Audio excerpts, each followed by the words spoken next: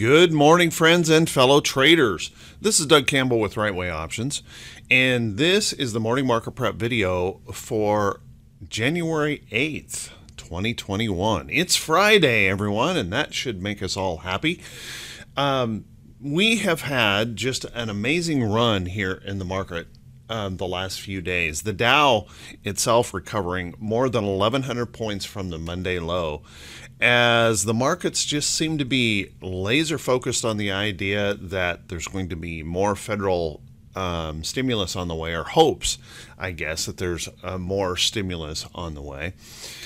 And what does that mean for today? Well, we have a big employment situation number and a few other things to consider. So how about we buckle up, grab yourself something to drink, and let's get ready for the Friday edition of the Morning Market Prep video. Well, this morning we have futures once again pushing and popping. It's kind of an interesting situation that we've got going on right now. The hopefulness of more stimulus just seems to, we just seem to blindly chase stocks now. There doesn't seem to be a price that's too high in the market. We just rush and push and push in the market. So we're continuing to set these new record highs. One thing I want to point out, and I think there is some danger here, and I want everyone to understand, I am still bullish in this market.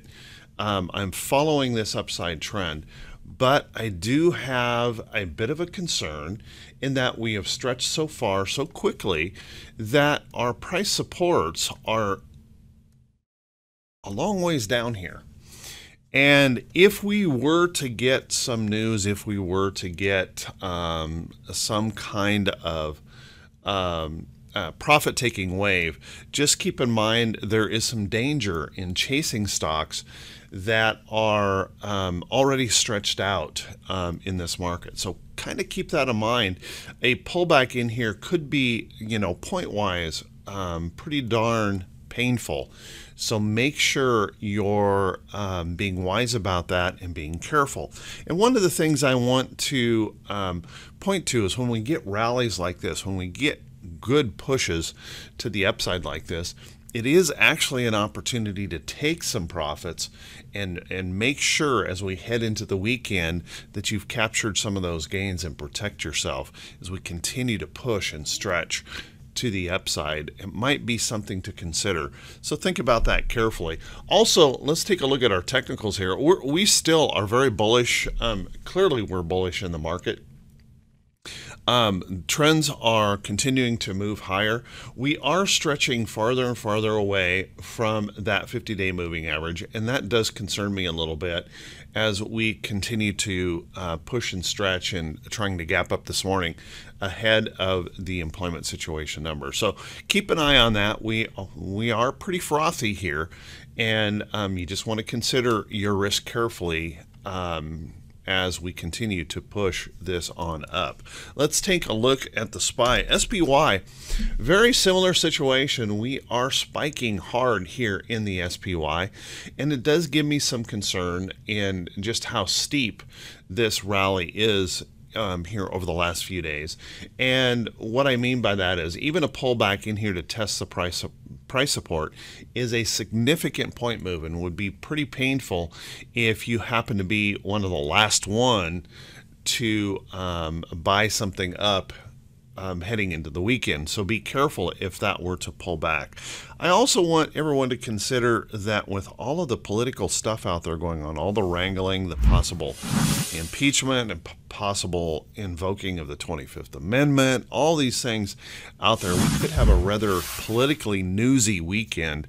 Who knows what that can bring? It could actually inspire the markets higher, but you just want to consider that as you plan your risk into the weekend, that we could have a pretty interesting weekend on that political front. front. Let's take a look here and just also realize that we are stretching a long ways away from our 50 again. And as we continue to press and push, hoping for more stimulus, more debt is what we're hoping for.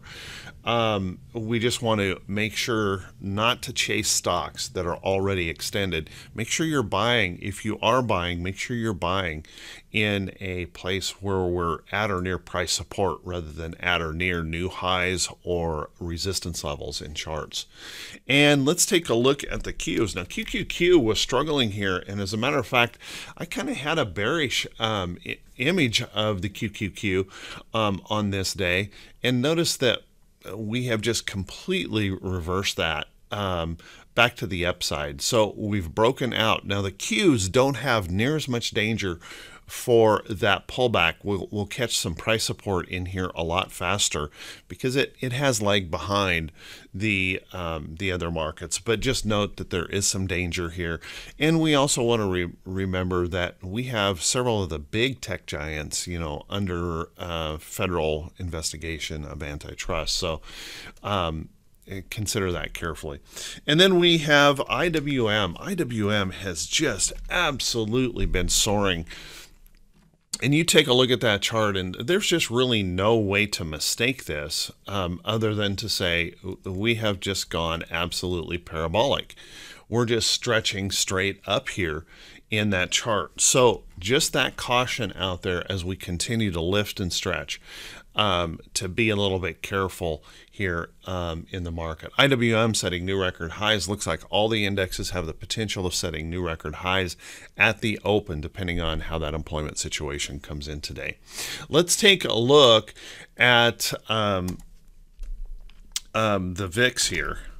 Now the VIX continues to perplex me just a bit. We're setting new record highs on a daily basis, but yet we still can't make a new low in the VIX. We're still in this little rally mode. We haven't pushed on through here, which is a good thing, and we have failed that 50-day moving average here in the VIX, but we're still holding above a 22 handle as we just continue to rush and press higher, and that is a bit of a concern, and only because if we start to sell off, if we get that selling wave, it could be really sharp, really steep, and really painful.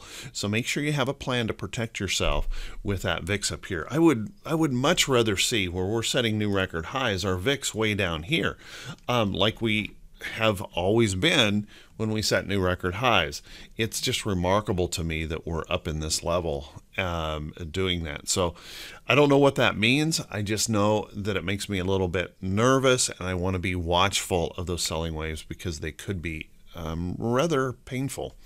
Let's take a look at T2122. The 4-week new high, new low ratio. Now, once again, our 4-week new high, new low ratio, we're back up here in our bearish resistance zone or bearish reversal zone. We just keep pressing and pushing and pressing and pushing, and we've stayed up here a remarkable amount of time. I've never really witnessed this since about 1999. Where there just wasn't anything that mattered. Jobs don't matter, we just go higher. And there's just this mad rush into stocks. Now that can continue for quite some time, but I just want to point this out that we should be a little bit careful and cautious. We could get that selling wave that comes in at any time. So make sure you have a plan, stay with the trend, but make sure you have a plan to protect yourself and capture some of those gains before we have that major painful pullback that could occur, really at any time. Let's take a look at T2101. Now, I do think this is a bit encouraging. T2101, in the rally that we've seen the last couple of days, T2101 has actually perked up. That's showing that we're getting a little bit more response in that market breadth to that bullish move. We haven't broken any of these downtrends or anything yet, but it is encouraging that we're bouncing up off of that off of those lows, we're seeing a little bit more participation on that bullish side. So that is a positive sign here, I think, for the market. Let's take a look at our economic calendar for today. And what we've got to deal with today is a pretty big number. Normally, we get quite a little volatility around this number, the employment situation number. Now, consensus is suggesting that our employment situation has declined over December. Probably not a big surprise, considering the additional restrictions and things like that that have been happening due to the pandemic. Now, keep in mind, though, that we saw private payrolls decline on Wednesday and nobody cared. We rallied, at one point, the Dow rallied 600 points after we showed that jobs declined, which is a very odd situation. So I actually had someone in a Right Way Options trading room yesterday kind of joking. So if we get a good number, we go up. And if we get a really bad number, can we go even higher? And that seems to be the case anymore, where none of these data points on the market really seem to matter. So I don't know what's going to happen here. I never want to give you guys the impression that I have a clue as to how the market will respond to this. And I would say that's even less today. I don't really understand the market that is just ignoring the job situation and continuing to run. But that's what's happening. So kind of keep that in mind. This number that could show a decline could actually encourage the markets to go even higher. I don't know. Watch that closely. Let's take a look at some stocks that could be setting up in the market. But before we do that, guys, if you could do me a favor, if this is the first time you've seen these videos, if you could please click that subscribe button on YouTube and also click that bell icon when it pops up so that you can be notified every time I post one of these videos. And although I've been kind of, shouting out there the caution and be careful and don't chase and those kind of things, it really is based from the technicals here. We have some pretty substantial pullbacks that could occur, and I don't want to see people getting damaged. So I am a very technical trader. I try not to get involved in all of the hype and drama that we see out there in the market right now. Just chase everything, chase everything. As you can see, the spam that comes to the channel comments anymore is just ridiculous. I probably delete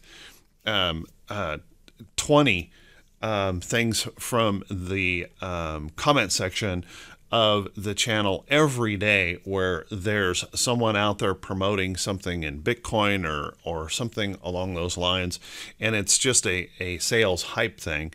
I try to remove all of that from my trading, and hopefully you see that difference here. And if you guys find these videos to be useful or helpful to you, if you could please do me that favor and also click that thumbs up button, leave a brief comment, and also share this video out there so that we can kind of help other folks that are struggling in their trading, getting caught up in the hype and the drama out there, rather than really taking a close look at what's actually occurring in the price action of the charts. Let's take a look at the stock setting up, and remember that any of these stocks that I point out are not a recommendation to buy or sell any security. So keep that in mind. Everyone has to do their own due diligence and follow their own set of rules. Now, the last couple of days, I've actually been taking a look at a couple of charts and tried to get a trade entered in the last 2 days for a bear call credit spread on Facebook. And what I see here in Facebook is I see this decline, and I know Facebook is going through a lot right now with I don't know, what is it, 40 states filing antitrust lawsuits against them, and the federal government doing that as well. So I've been watching this kind of closely, and as this rallies back toward this price resistance up here, I've been looking at the opportunity of that bearish potential move. So we're rallying big time in this very energetic move in the market and come back up. And so I'm looking for that possible trade short. So watch this carefully as we continue to push back up toward that downtrend. We have that opportunity if you are looking for some short interest in the market or looking to pick up some a negative delta. This might be something to take a look at. Watch that. Now on the other side, Apple probably is going to get a pretty good move today. There's rumor out there today that Apple is working with Hyundai or attempting to put together a deal with Hyundai and try to get something going here on electric cars. And that news this morning, well, that news when it came out really sent Hyundai Motors soaring overnight. And we see a little bit of a lift coming here in Apple. So kind of keep an eye on that. If there is a new Apple branded car on the way, nowadays it seems like you can't buy enough electric vehicle technology. Watch that closely. Apple could pick up here and really get nice. Now this is in a nice trend. It's got some support in here. So this is a viable trade. Watch that carefully for that next opportunity to enter. Apple may be getting a news bump here today, so watch that close. Let's take a look at Cisco. Cisco is one of those stocks that has underperformed here this year. And I think this might be one of those stocks where there might be a little bit of value starting to come in. Now, take a look that we're up here challenging this downtrend area in the chart, and we've broken through and we're attempting right in here to hold that downtrend as support. If you're looking for some technology, look to some of those stocks that aren't aren't stretched out to the moon already. Look for those stocks that have had some struggle, had a little trouble in here. And I think there may be some opportunity here in Cisco. Keep a close eye on that. We're holding, had a little volatility in here recently, like the rest of the market, but we're holding up in here pretty well. This little pullback that we had yesterday, any rest in here could set up that opportunity where we could push on higher. Now, I'm not looking for great things to happen here. This is going to go to the moon or catch up with everything else in tech, but we could see some nice rallies, maybe just to fill this gap. And that could be a nice profitable trade, particularly with options. So watch that closely. There may be some bullish reasons to be keeping an eye on Cisco. You might want to keep an eye on Lyft. I've mentioned this a couple of times here recently. Lyft has been consolidating in this nice little consolidation. And I don't know when we're going to get that bullish inspiration to pop out. But right now it seems like there is a considerable effort on the side of the bulls. Anything that may help or anything that may relate to recovery, getting people back in Uber and Lyft, watch that closely. If that can pop out of this box, this nice little tight consolidation, there might be some opportunities here to catch that next wave to the upside. So watch that closely. Lyft has been, I've actually had this alerted, and it's just been kind of bouncing around on that alert. Holding that price support. So kind of an interesting chart to pay attention to and keep an eye on. You might want to take a look at GE. Now, GE has been one of those stocks that have been beaten down like you cannot believe. And for good reason, it was beaten down. And as you can see, we're getting this recovery coming here in GE, breaking through some resistance levels, holding it as support. And we can see that bullishness kind of coming in here on GE. Might want to keep an eye on that. If that can hold up in here, a little consolidating rest out here may set up that opportunity opportunity to pick on up and move on higher. So watch that closely. GE might be a place to look. I've mentioned UAA a couple of times. This has been a long-term hold for me, and UAA is performing very, very well. And the thing that I want to point out here, probably as the most important, is this major break back above some price resistance. So we broke above, we held it as support, and now we see those buyers pushing this on up. Now, of course, we do have to always recognize that there's additional layers of resistance in here that may challenge UAA. So keep that in mind, and I wouldn't want to suggest that you should chase a move like this. Wait for the next entry into the trade. Stay focused on that chart. You might want to take a look at Micron. Now, Micron reported earnings soared higher yesterday. Now, I don't want anyone thinking that they should chase this move.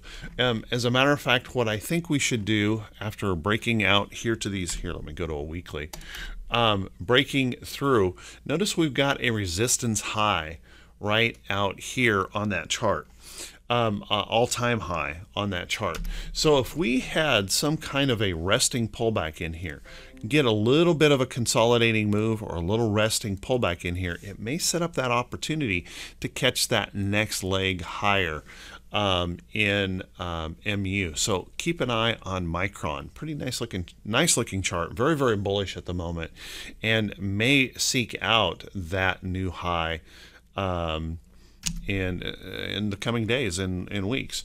Also take a look at some of the heavy equipment operators or heavy equipment stocks. Caterpillar, very, very strong. You can see my alert was in here. This has shot up recently. I've been mentioning this chart over and over and over, and very, very strong here. And as you can see, we've broken out to all-time highs here in Caterpillar. So any rest or pullback in here sets up an opportunity in that chart. Watch that pretty closely. And you might also want to look at stocks like John Deere. John Deere has made that big move. A little rest or pullback would set up an opportunity. CMI, Cummins, really rallying sharply here the last few days. Now, Cummins has some resistance right in here it has to be challenged by. But any rest consolidation or a pop through that area and then a pullback could set up those opportunities. So take a look at that heavy equipment sector. So with that, everyone, hey, I want to wish you all a fantastic day. And as importantly as anything, I want to wish you a safe and wonderful weekend. We had new record death numbers from the pandemic yesterday. Be careful out there, guys. This is not something to mess around with. Be safe. I wish you all the best, and we'll see you right back here bright and early Monday morning. Take care, everyone.